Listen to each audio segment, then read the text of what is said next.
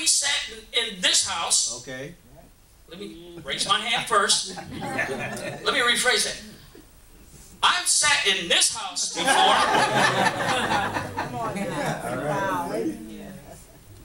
And begin to turn a deaf ear. Yes. Yeah. You say, well, man, how can that? It's easy. Yeah. Believe me, it could happen. And if you don't think it can, it will. Yes, amen. Proverbs 4:1 in the Amplified, it reads this: hear, my sons, the instructions of a father, That's the key right there. and pay attention in order to gain and to know intellect, discernment, comprehension, and interpretation of spiritual matters. Wow. So you mean to tell me that, first of all, he's kind of making a distinction here, because he says, hear, my sons. See, the thing that I begin to tell my sons is this, that if you can just listen to what I say, you don't have to go through some things. Right.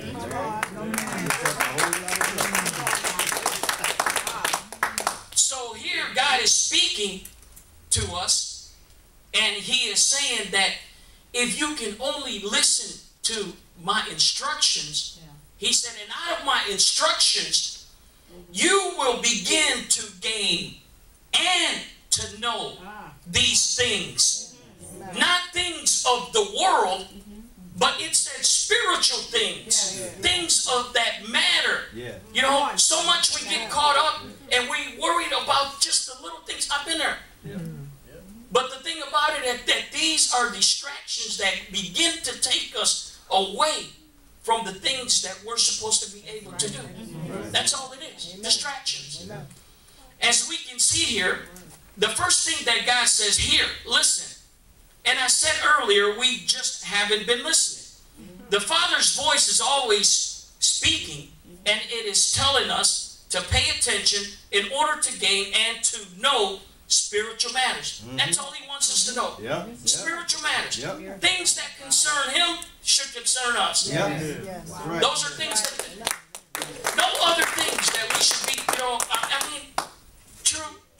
We're human, and we, you know, worry about, you know, things, you know. I've been there. The only thing that I'm worried about right now, and I've told my kids, is I'm worried about making sure that I do the needful things that God has called me to do. And the second thing is I'm more worried, or I should say worried, but I make sure that my wife is taken care of. That's the most important thing right now. Our son called us up and he said, hey, he says, where you guys at?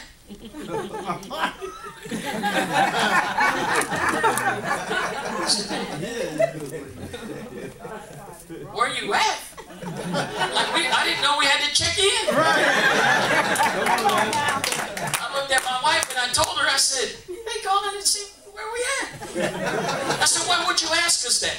He said, because at any minute, he said, I know you guys now. Because you'd be in a different state and you wouldn't even tell us.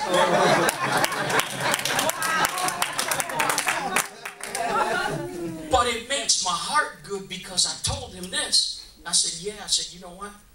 I said, but thank God that we're able to trust you now.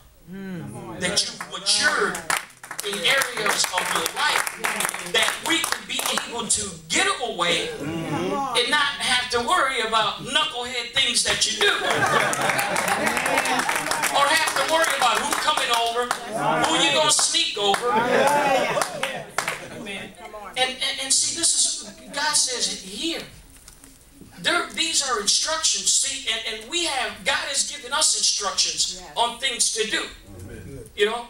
And so all I do is I just, you know, give them instructions. Look, 12 21 years old and the 22-year-old I have at the house. Yes. They have an instruction. They have a curfew. Yes.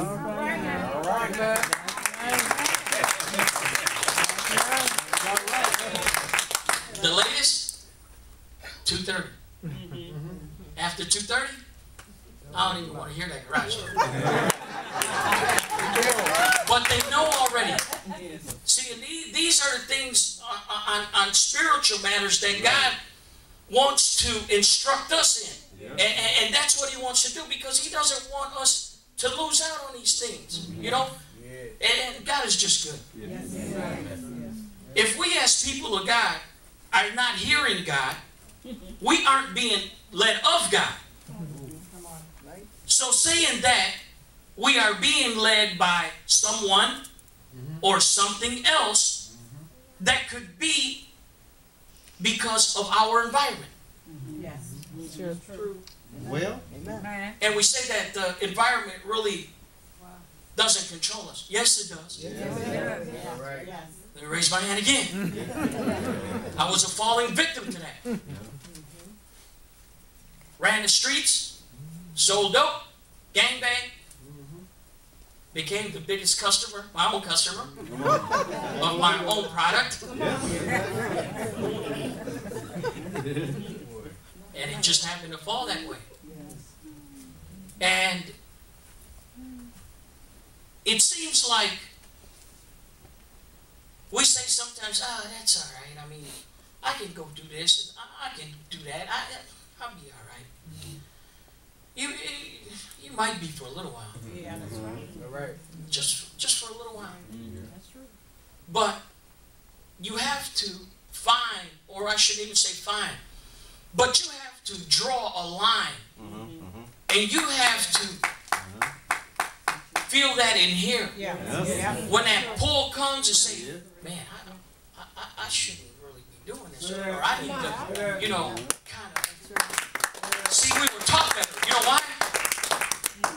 Even if we didn't never hear the instructions from our Heavenly Father, we've heard them before through somebody else.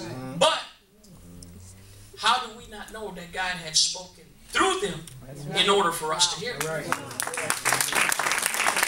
never know. We never know.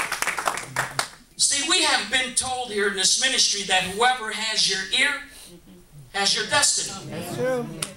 So true. So true. So true.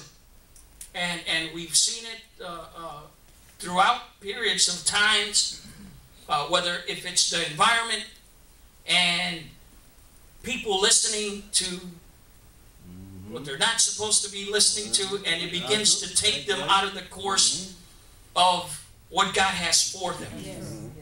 So now they wind themselves up in situations where it shouldn't have.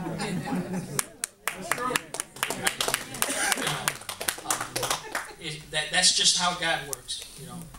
Some of us have been like Eve in the garden when the serpent said, "Did God not say?" God's voice got distorted, and the serpent began to speak to what was inside of her. Her Eve spoke to her desires. That's why hearing God's voice is important.